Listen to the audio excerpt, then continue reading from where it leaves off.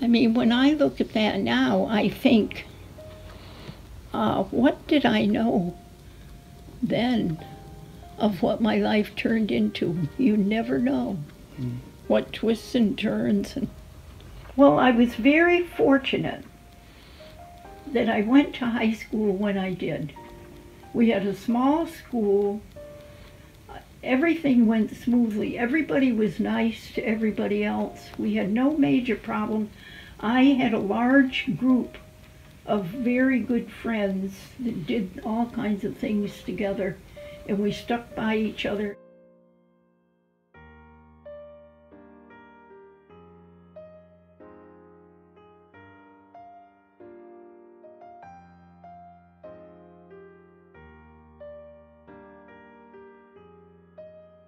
I worked for Travelers Insurance when I was in high school and college. During the war years, they were very hard up for employees because most of the people were involved in either defense work or they were in the armed forces.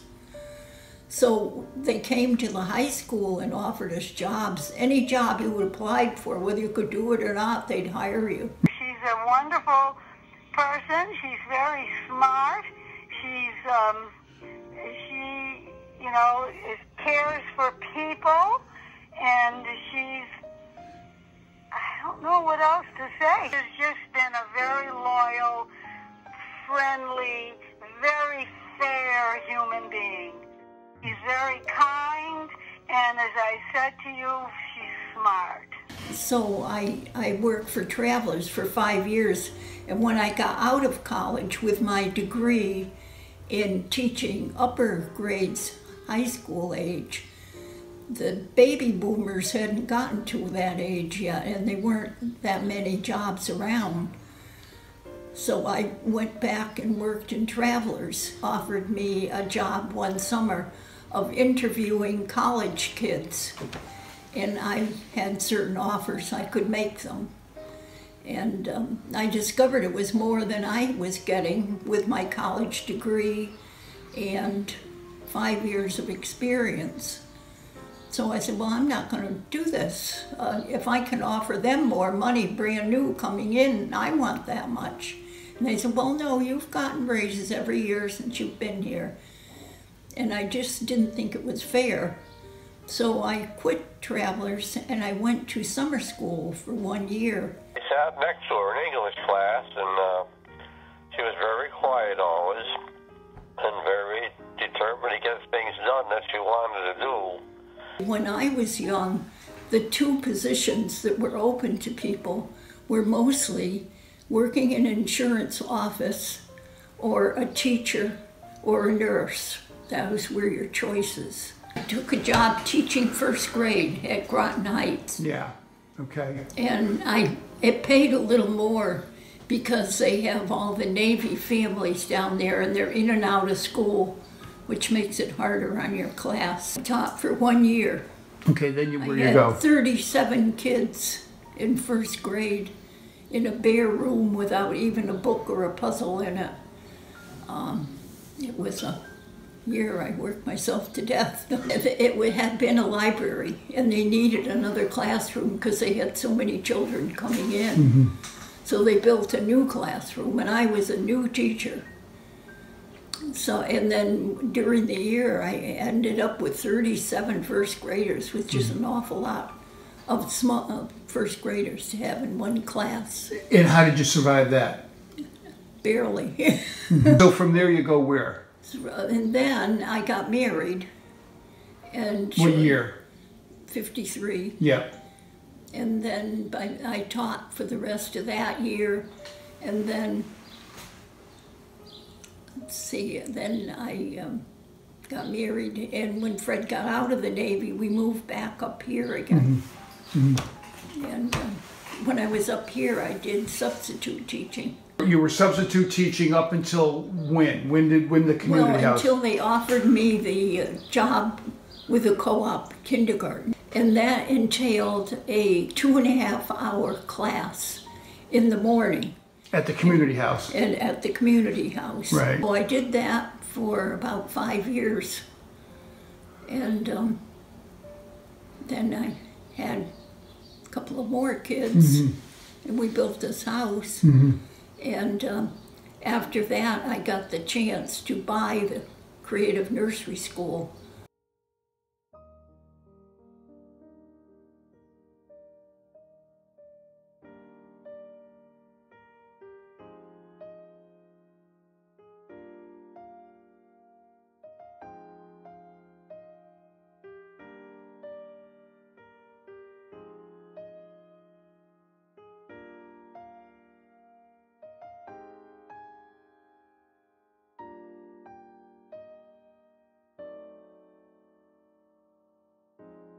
We needed $5,000. That's right, you told me that, yeah. And everybody gave you a hard time. Yeah, because a woman could not get it. And why did you let Ed... I was doing it, and I knew what the circumstances, I knew what the cost was. I had a very good assured income coming in from it. But a bank could not see giving a woman. I would have to have my husband co-sign for it. So why didn't you have him co-sign? It was a matter of principle. I thought, if I'm doing it, I'm earning the money, I'm paying it, I'm paying the taxes, why should I have to have somebody else co-sign? I either could get the loan, which seemed logical, or I couldn't. Well, anyway, I would go and they would interview me and they would agree to me at the time. But then before it would go to the board to lend this woman $5,000, they wouldn't do it. They said, you have to have your husband co-sign. I said, well, no, my husband is not, this is my deal. And I can make the money to repay it. Obviously, I had a sheet that showed what the nursery earned. We had a very good reputation. But no bank, every bank I went to would agree to give it to me, but when it came right down to it, I would have to have my husband co-sign. At that time, I could not even take out a charge card at Sears in my own name. I would have to have it under, they'd send the bill to my husband. My husband did not pay the bill. I said, well, send the bill to me. No, we can't. We have to send it to your husband.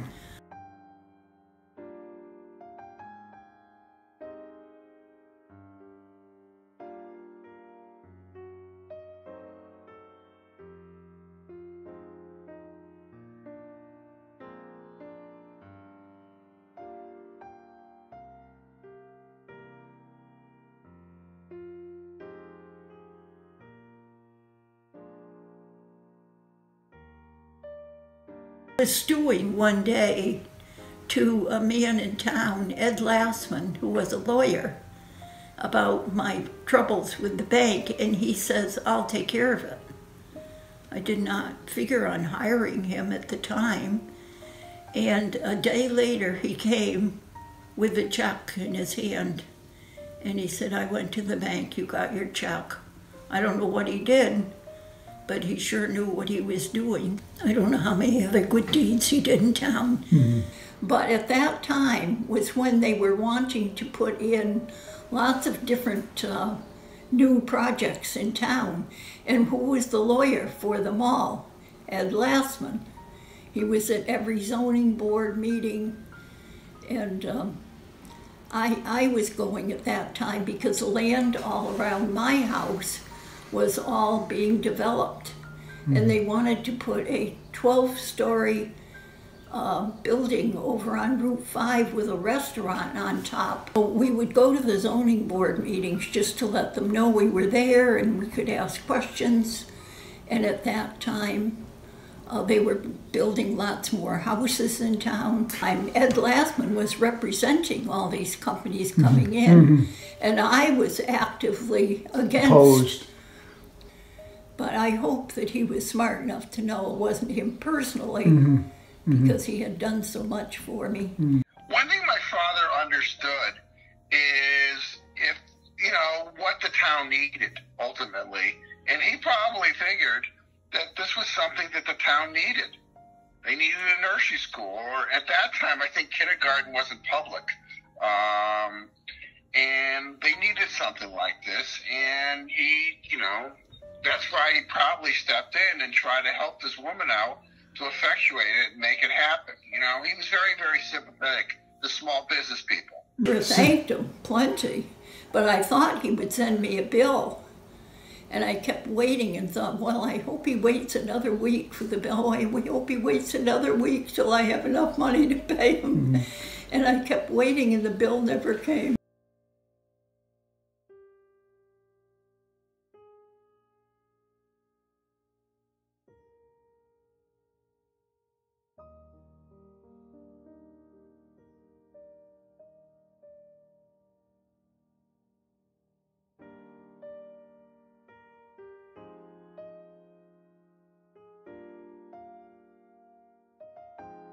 You look back this was 50 years ago. Yes. How do you look back on that and think back on that today? Well, they say that women are still fighting for their rightful place in the workforce and in social things that go on. I mean, we even have a woman vice president at this time, which I don't think we would have thought possibly workable back in those days. So we've come a long way.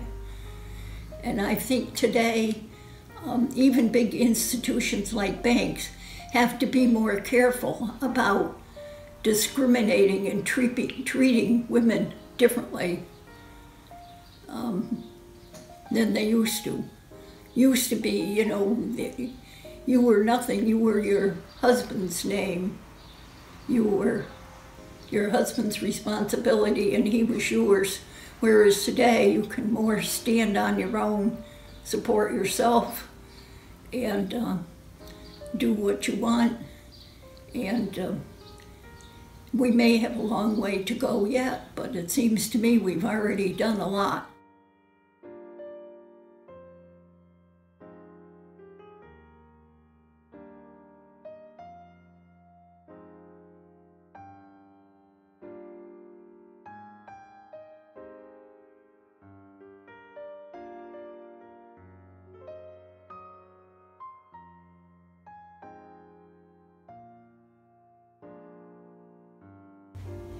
She was that new age woman that could do everything and achieve everything.